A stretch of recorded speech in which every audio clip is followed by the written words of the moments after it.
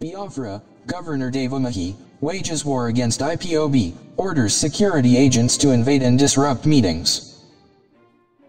The report reaching the news desk of Biafra writers has it that Umahi, the executive governor of Ebonyi State, has since after the visit to the state by the leader of the indigenous people of Biafra, Marzi Namdi Kanu, started to intimidate and persecute the IPOB members at his home community in Urbaru, Orhar, or Zarla zone.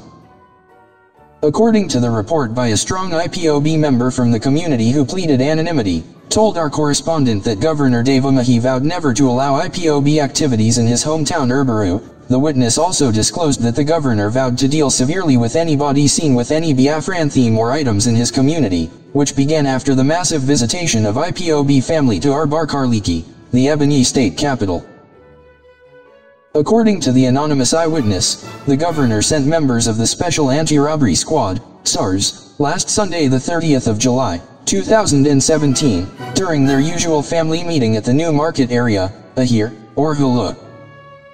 Based on the report, some men arrived the meeting venue in a bus with cameras and took videos and pictorial records, after which they revised and disappeared from the scene.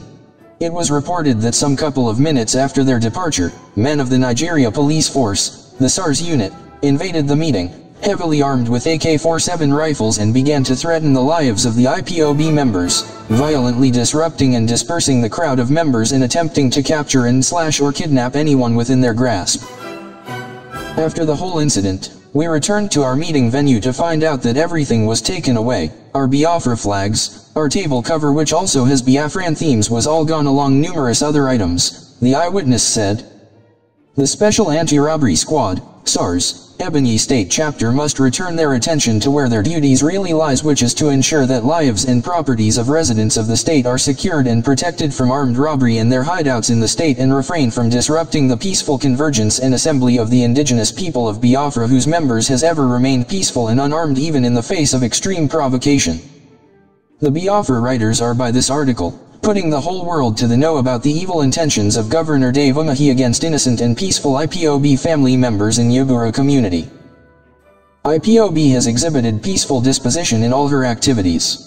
It has never been recorded anywhere that they have been involved in any violent conduct in all her rallies and meetings, and therefore IPOB members have every right to peaceful assembly and association as according to the laws that guide the land, and so, should be left uninterrupted or invaded by the Nigerian security operatives. Governor Umahi must be made to know that no leader has the power whatsoever to decide for the people where they should belong in a democratic process, and he must not forget in a hurry that these same people he is chasing around and threatening to kill are the same people who baked themselves in the scourging sun to vote him into office during the last governorship election in the state. And so, if he so much believes in the failed Nigerian state, he must allow others who doesn't share the same ideology with him to have peace, since their activities are in line with democratic principles and doesn't constitute any breach of the law. The indigenous people of Biafra, IPOB, is by this report sounding it as a warning to Governor Umahi to desist from this ungrateful, illegal, and malicious act that is capable of endangering the lives of the people, or risk being marked as enemy forever. To be forewarned is to be forearmed. A word they say is enough for the wise.